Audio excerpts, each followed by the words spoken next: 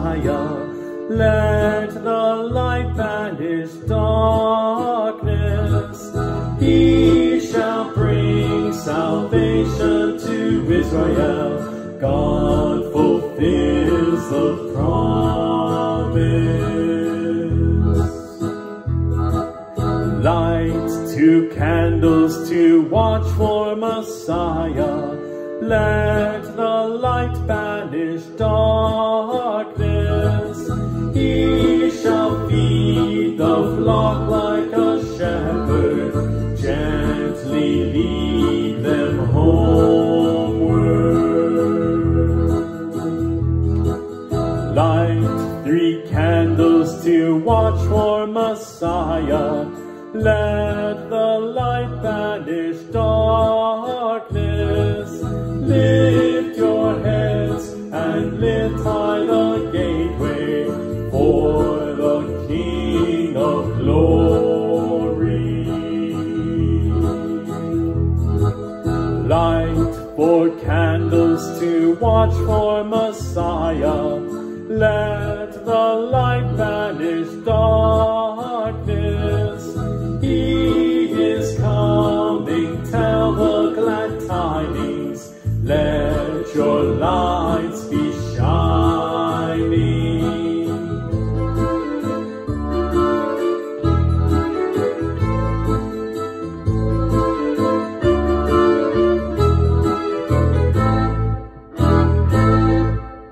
Welcome to worship for the first Sunday of Advent. There is a song that was originally written for this time of year, which has been largely taken over by all the back-to-school sales. It's the most wonderful time of the year. And I really believe that about Advent. I love the challenge of Advent. In the midst of a culture that is so much about now, we wait. In the midst of a culture that will start a new calendar something over 30 days from now, we are starting ours today. Happy New Year. And in the midst of a culture that keeps track of naughty and nice, and naughty gets a lump of coal, we look for and wait for the one who comes because of the naughty. And he brings the nice that we call grace. There is so much about Advent that reminds us that we are in the world, but not of the world. The grace of our Lord Jesus Christ, the love of God, and the communion of the Holy Spirit be with you all. What? It seems that we have just learned that a solitary couple has been spotted walking the lonely desert road that leads from Nazareth to Bethlehem. We've sent our own reporter out there to try and learn what their story is. Let's go live to him now. Thanks, Pastor John. I'm on the road near the couple in question. He is Joseph from Nazareth, apparently a carpenter, on his way to Bethlehem with his fiancée, whose name is Mary. And you may not be able to tell from this distance, but she's really pregnant. I wanted them to answer some questions on camera, but they seem to be pretty shy people, and they politely yet forcefully declined. I was able, however, to talk to them a little bit before this broadcast, so I gotta say I didn't learn a lot. I asked why they were on this lonely stretch of road all by themselves, and he said, you know, the orders from Caesar Augustus, the census and all that. When I asked if they had gotten or tried to get a waiver because, you know, Mary, he only looked up. He didn't look up at me, he looked past me and said something that sounded like it might have been from the book of the Psalms. I'm going to have to look that up when I get back to the studio. He said, "Let your face shine on us, and we shall be saved." So when I asked him what he meant by that, all he said was, God will bring salvation. God fulfills the promise. I tried to get the woman to elaborate, but she remained silent. So, out here, it's pretty much a mystery just exactly what's going out here on this dry and dusty path through the Judean desert, but I promise I will keep an eye on things and report back with any further developments. So, back to you, Pastor John. Well, thanks for that report. Let's pray that they're safe on their journey out there on that lonely road. We'll be waiting to hear your next report to us. And speaking of waiting, this season we call Advent is not only about reliving the coming of Jesus into the world the first time, it may be even more about preparing our hearts so that we are always ready to welcome that day when God fulfills all the promises for all people for all time. And with that in mind, let's pray and then let's sing.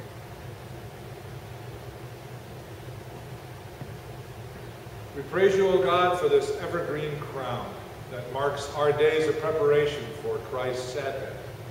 As we light the first candle on this wreath, rouse us from sleep that we may be ready to greet our Lord when he comes with all the saints and angels. Enlighten us with your grace and prepare our hearts to welcome him with joy. Grant this through Christ our Lord, whose coming is certain and whose day draws near. Amen.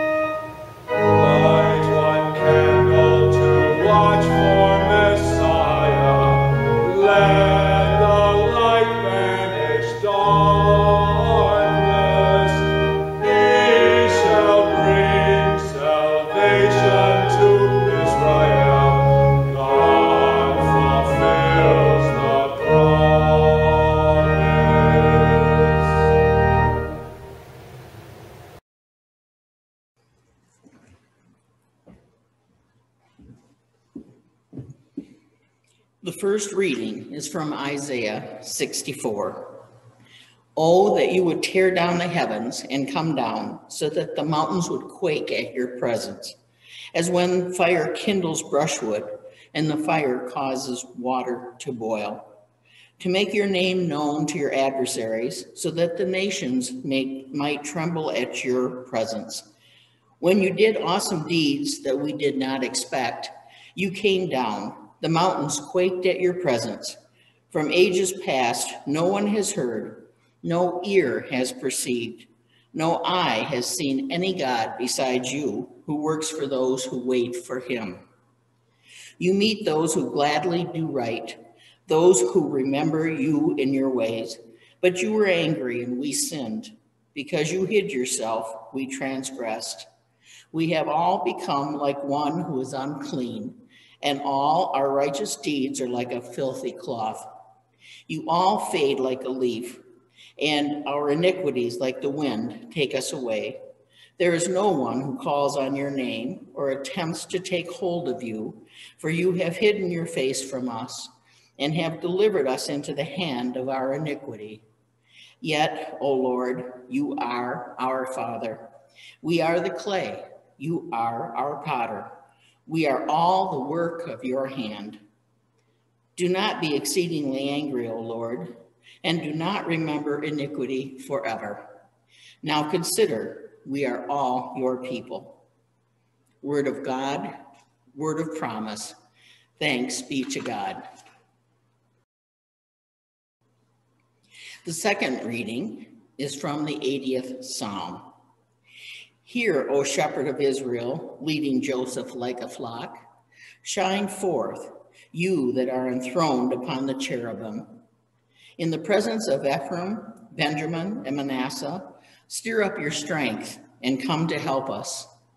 Restore us, O God. Let your face shine upon us, and we shall be saved. O Lord God of hosts, how long will your anger fume when your people pray?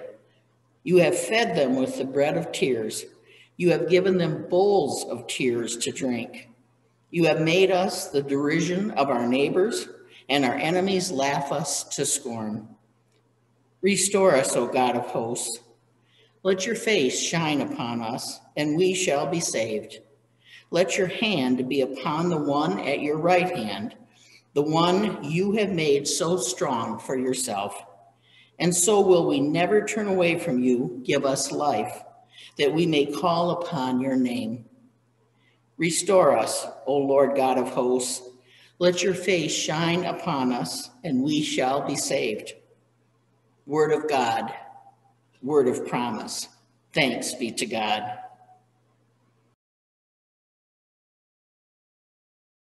Wait for the Lord, whose day is near. Wait for the Lord, be strong, take heart. Wait for the Lord, whose day is near. Wait for the Lord, be strong, take heart. Wait for the Lord, whose day is near. Wait for the Lord, be strong, take heart.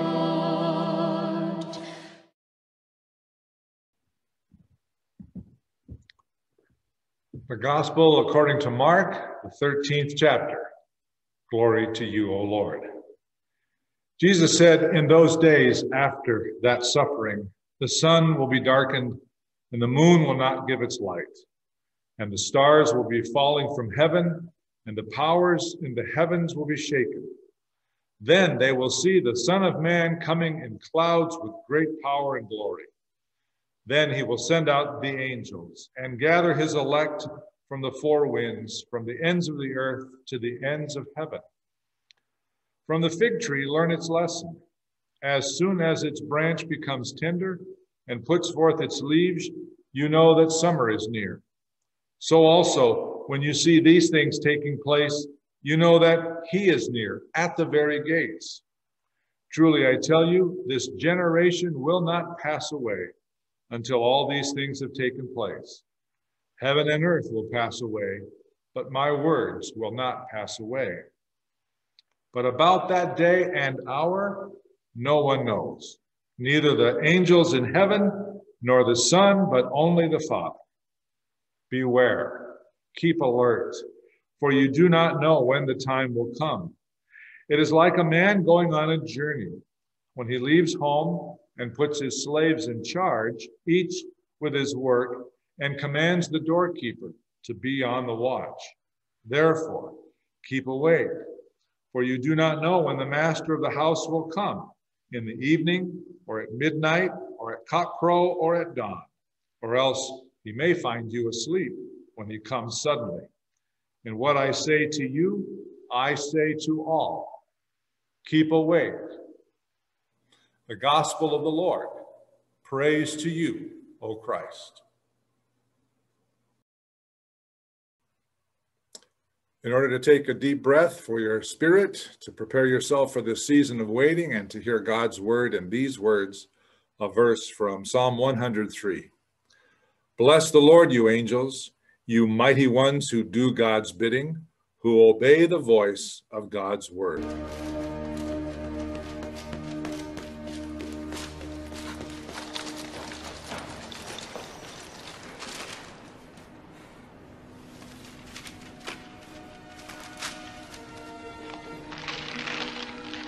Have you ever been handed an important message like a telegram? I guess it's been a few years since a telegram, like the one that was handed to President Roosevelt in that clip from Pearl Harbor when he was informed of the attack on Pearl Harbor? Or have you ever had an important message delivered to you by somebody coming up to you and whispering in your ear? What do you call someone who delivers that kind of information? You call them a messenger. Now, if we lived in Israel, we would be calling the one who delivered such a message a malach, the Hebrew word for messenger. And if we lived in Greece, we would call such a one an angelos. And if that sounds a lot like angel, that's because this is where our word angel comes from. It's the Greek word for messenger. And this is where we start our Advent adventure, thinking about angels. Back 1,000 years or so ago, there were theologians who pondered the question, how many angels can dance on the head of a pin? Guess what? I don't have an answer for that one. But if you ask me how many angels does it take to set the stage for the coming of the light of the world, I think I can come a little closer to an answer to that one. Beginning with today's gospel passage from Mark 13, Jesus says that he is going to send out the angels. Well, in the weeks ahead, we are going to encounter a variety of angels. Some of these are very familiar actors in the story of Jesus' birth and the surrounding narrative.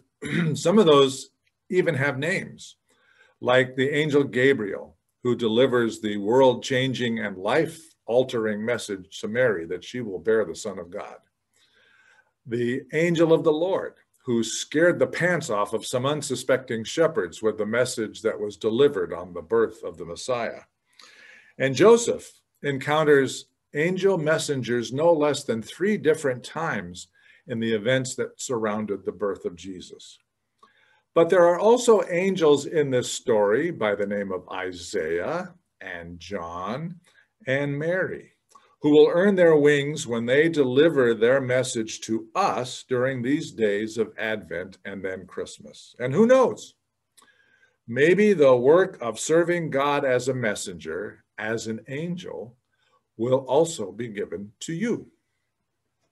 Now, to say that an angel earns its wings when it delivers the message that has been entrusted to it reminds me of that famous scene near the very end of that film, It's a Wonderful Life. Look, Daddy, teacher says every time a bell rings, an angel gets his wings. That's right. That's right. In case you've never seen that film, I don't think I'm giving anything away about the story if I tell you it is not the bell ringing that gives the angel in that story his wings. It's the other way around. The ringing of the bell signifies that that angel has completed successfully the mission to deliver a message on which he was sent. Each and every day in our lives, messages of all kinds are being delivered. And I am not here to suggest that God learned from Frank Capra's 1946 film how to award an angel its wings. But just because you deliver a message does not make you an angel in the sense that we read about in our Bible. Because unless you've stopped your newspaper and magazine deliveries, unless you've turned off your TV and your phone and your tablet and your computer and your radio, you are being bombarded with messages these days, especially these days right now. And many of these messages, if not most of them, are centered around one 3-letter word: buy. Buy, buy, buy. The message is so urgent that some who are trying to obey this message will go to any lengths, including spraying pepper spray in the faces of someone else in order to make sure they can buy a particularly coveted item on Black Friday. You can almost smell the fear in the general population, fear of not being able to obey this urgent message.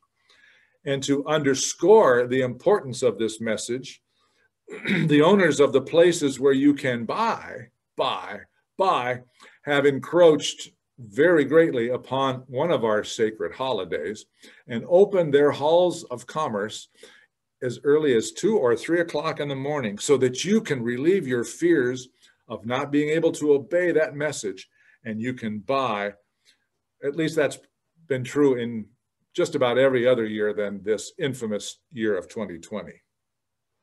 And you have to understand, it is the shopkeepers' compassion that leads them to do this.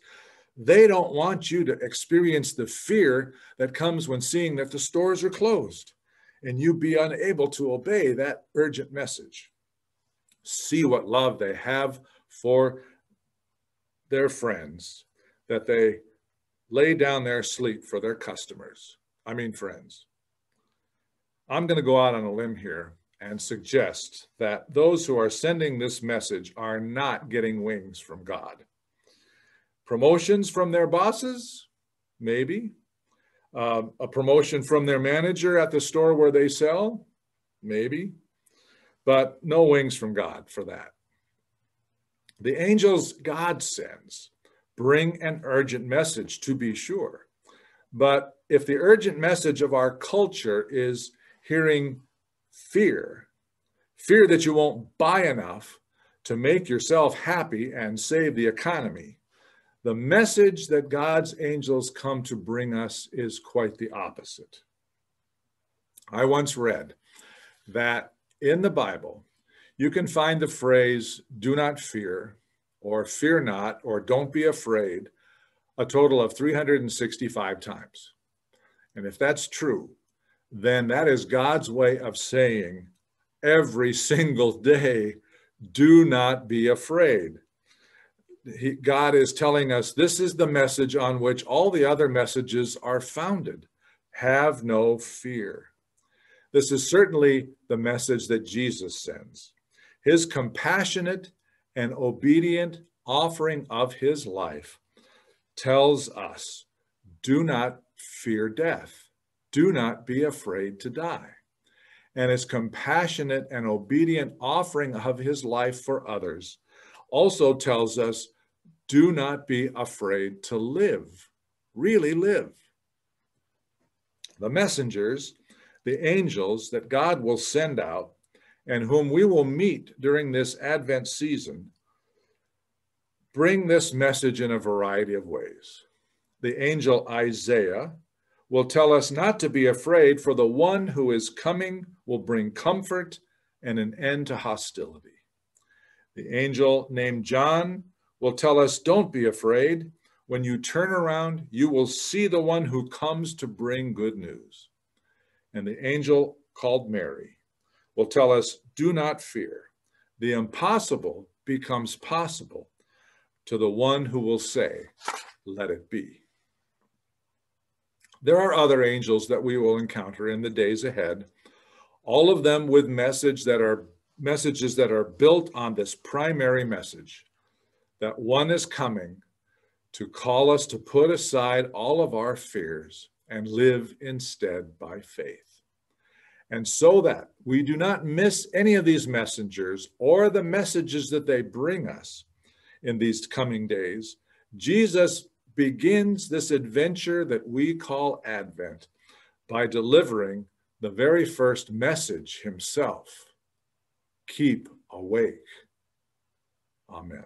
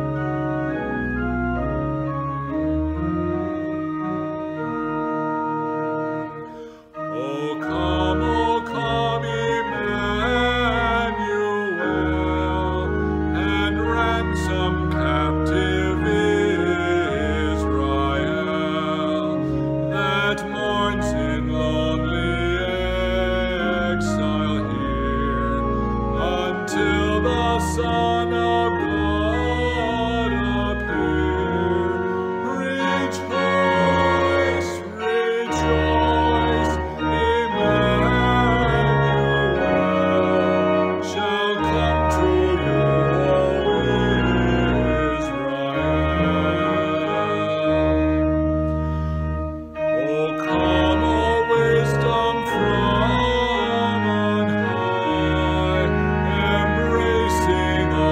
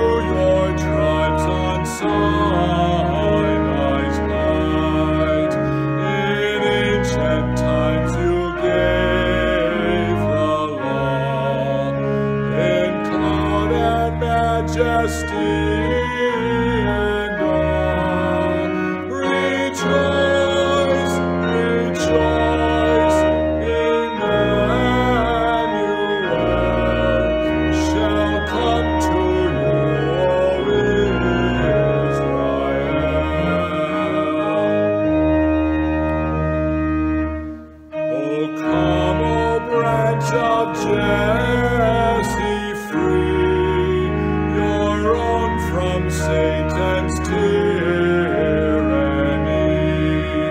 from depths of hell your people save, and give them victory o'er the grave. Rejoice, rejoice, Emmanuel shall come to you, O Israel.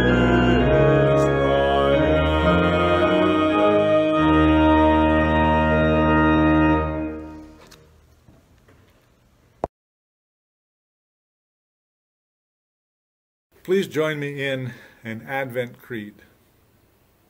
We believe in God the Father, creator of heaven and earth, the one who is full of patience, who is not afraid of silence, who does not need to fill each moment with activity and noise, the one who is beyond bluster and flurry, and who does not jostle for attention. We believe in God the Son, Savior of creation, who slipped into Bethlehem one night, mostly unnoticed, who lived 30 years without headlines or hurry, who frequently took time alone with his patient Father, who waited for the right time to become the suffering servant, who stood quietly before the noise of his accusers, whose silence overpowered their words, who died, then rose again on a quiet Sunday morning. We believe in God the Holy Spirit, who strengthens, empowers, renews, and refreshes, sometimes arriving with obvious power, sometimes with the quiet breath of a whisper. We believe in one God, who patiently waits for us and who longs for us to do the same.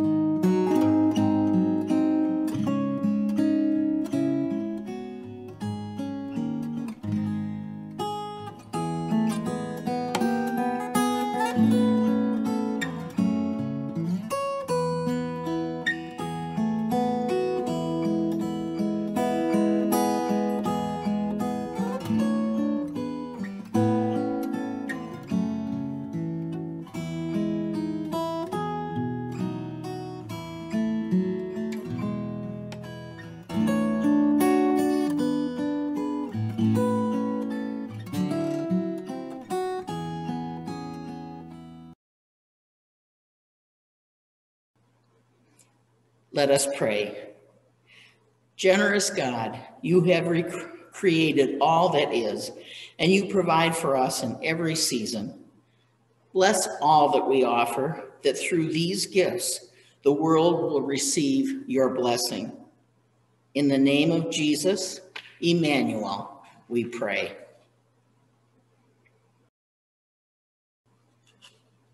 God of power and might, tear open the heavens and come quickly to this weary world. Hear our prayers for everyone in need. We pray for the ministry we share in Christ's name.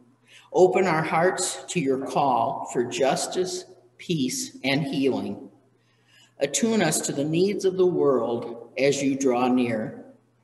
Lord, in your mercy, hear our prayer. We pray for all people who care for others in our community and around the world. Fill them with compassion and the power to respond with justice for those who are oppressed, with welcome for those who are excluded, and with relief for those who suffer. Lord, in your mercy, hear our prayer. We pray for people who are in crisis as the seasons change, for those without homes facing severe weather, for those who are unemployed or underemployed, and for those in poverty or facing food insecurity. Relieve their burdens, sustain their bodies, and ease their minds. Lord, in your mercy, hear our prayer. We give thanks for the lives and witness of those who died while waiting for justice, peace, and healing. Those whose names we know and those whose names are known only to you. Sustain all who still yearn for the completion of your redeeming work. Lord, in your mercy, hear our prayer. We pray for the people in our families and congregations who live with depression, anxiety, chronic pain, addiction, and other invisible illnesses. We also pray for those hospitalized this past week, Carol Westling and Daryl Dixon, those recovering at home, Dave Wilkins, and those receiving hospice care, Ann Colm and Don Spangler. Ease their suffering and support them when they struggle. Lord, in your mercy, hear our prayer. Draw near to us, O God, and receive our prayers for the sake of your Son, Jesus Christ our Lord, who taught us to pray. Our Father, who art in heaven, hallowed be thy name. Thy kingdom come, thy will be done, on earth as it is in heaven. Give us this day our daily bread, and forgive us our trespasses, as we forgive those who trespass against us. And lead us not into temptation, but deliver us from evil. For thine is the kingdom, and the power, and the glory, forever and ever. Amen. Time for a few announcements. First of all, the Thanksgiving video, which has been up all week, I'll leave up until Monday in case you still want to use that one for a meal or any other purpose. The Zoom links for fellowship on Saturday at 5:45 and Sunday at 10:45 are below, as is the video for Growing in Grace. Hopefully in the mail this Friday or Saturday, you've received the newsletter for December that I sent, along with an Advent devotional booklet called Prepare Ye. Feel free as you read it to call somebody else in church and talk about what you've read with them as a way of keeping us connected in these times. I encourage you to consider reading some scripture for the service of Lessons and Carols that'll happen on December 27th. There are still several readings available for that one. The next drive-through communion is December 13th, the second, not the third Sunday of the month. And if the weather is a little sketchy, please either check my website, johnsoyster.com, or call the church. I will be here, and if it's too cold or too nasty, we will call it off. But call before you come if you're in doubt. Also, thanks to the many who responded to the call for Christmas gifts for some of the families at Carrollton School. Basically, everybody has signed up for everything. That's a wonderful sign of generosity. So, the Creator of the stars, bless your Advent waiting. The long expected Savior, fill you with love. The unexpected Spirit, guide your journey, both now and forever. Amen.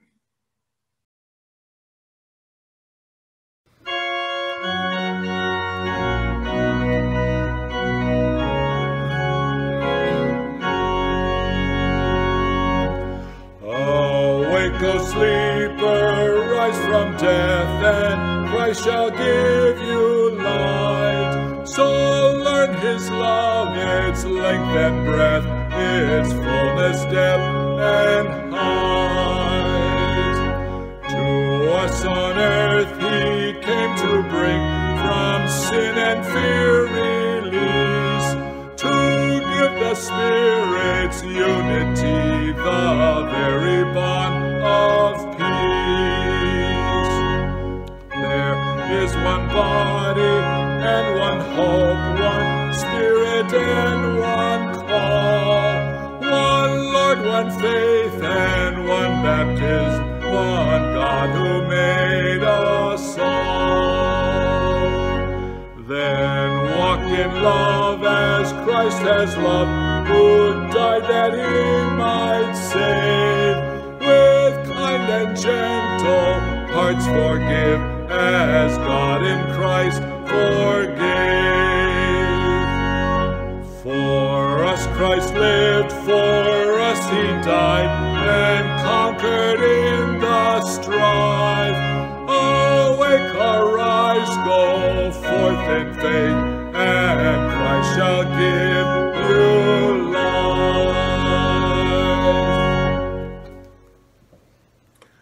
Live in peace. Prepare the way of the Lord. Thanks be to God.